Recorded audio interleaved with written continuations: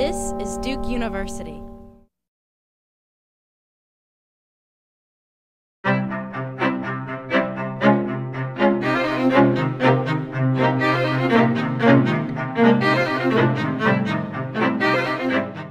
From the very beginning of Haitian history, language education has been used for exclusion and then to create and transmit inequities in Haiti. And actually, I want to insist that Haiti is not exceptional in that regard. What Haiti does, because of its very dramatic history, it makes these issues even clearer and more stark. In Haiti, you have this very tiny elite, which is overall French-speaking Christian, and many of them with French or mulatto, so to speak, roots. And then you have this larger class, 80% at least, living in poverty, and they speak Creole. Us, when we were back in Haiti, we never got to write any Creole in the classroom. In fact, it was all French. In fact, you were punished for using Creole.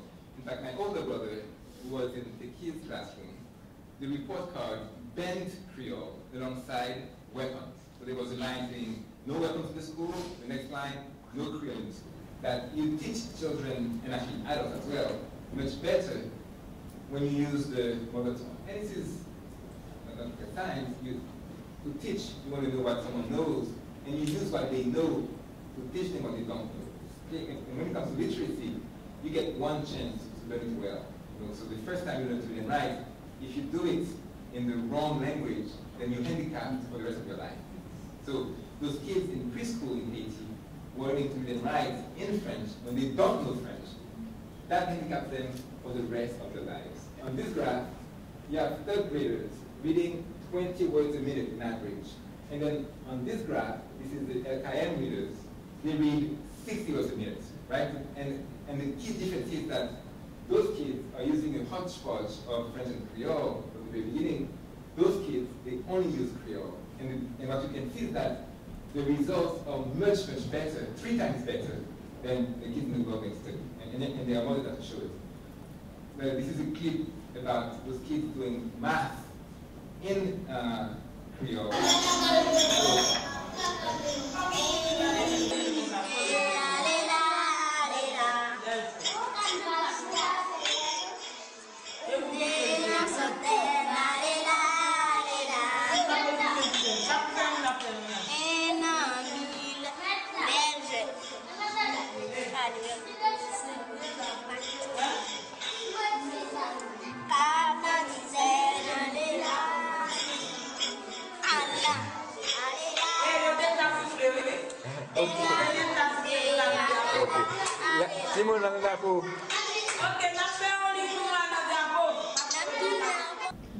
This was the third time using computers to play this mapping ever. So the third time ever. And now I can take it back with anyone, whether these kids would have become so passionate if it was in French. There's no way they could have done this in French. There's an issue of books. So if you're going to use Creole for education, what about what those kids are going to be? Now, what can learn from a lot of kids? Now, what I've been doing in Matenois, in Nagonal, is to have kids write their own books. Because this is true, that there is a lack, there is a dearth of good books in Creole. Actually, not only for literacy, but in all domains. But one way to deal with it at the primary level is to have kids write their own books.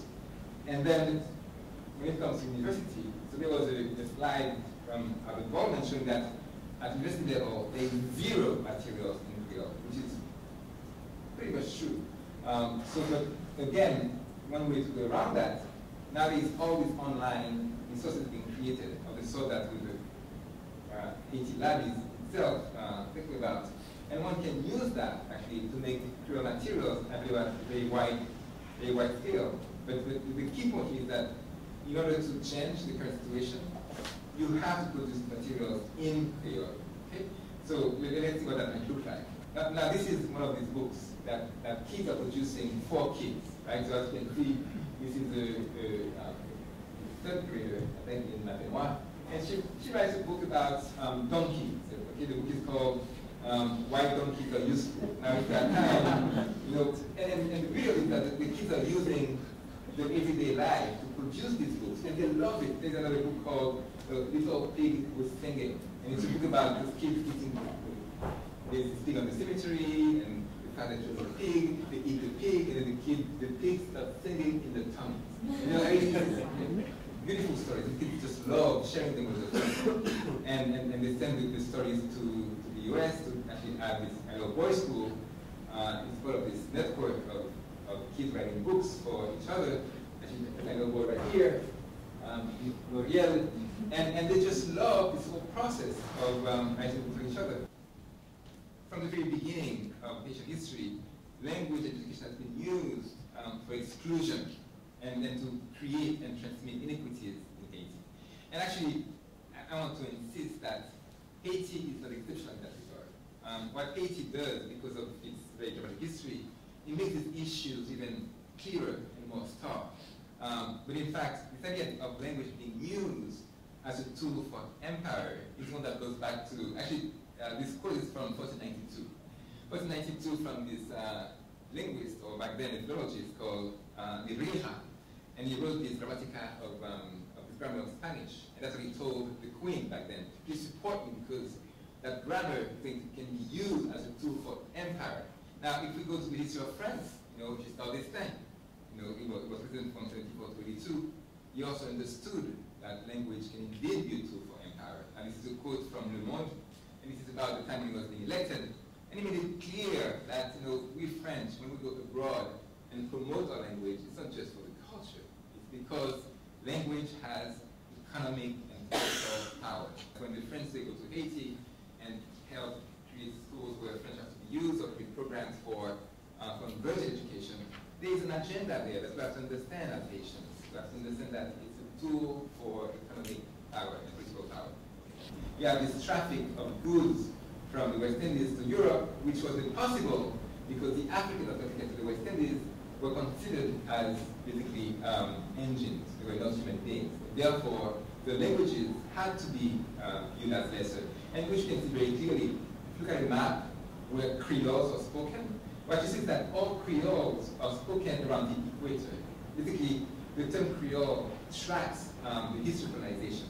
Linguistically, Haitian Creole is pretty much like French or English in terms of how it evolved, historically, but also the structures.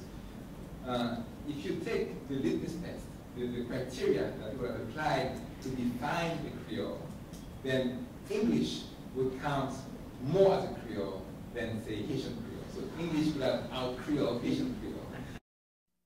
Produced by Duke University. Online at duke.edu.